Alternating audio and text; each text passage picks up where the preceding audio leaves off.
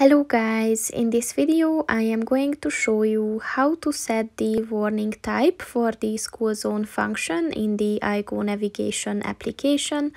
But first I just want to mention, don't forget to subscribe to my channel, because at 10,000 subscribers I am going to show you my whole YouTube revenue statistics and growth strategy, as well as how to make money online. Let's jump into it.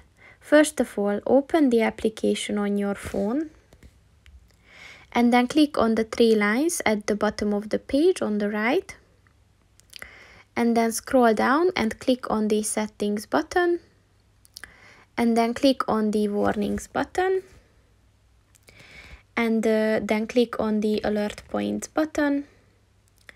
And once the alert point warnings section is enabled, you can click on the alert types button, and then click on the school zone button, and click on the warning type section.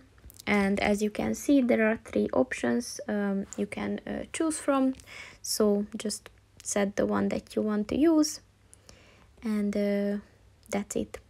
So that's pretty much it for this video, guys. See you in the next one. Goodbye.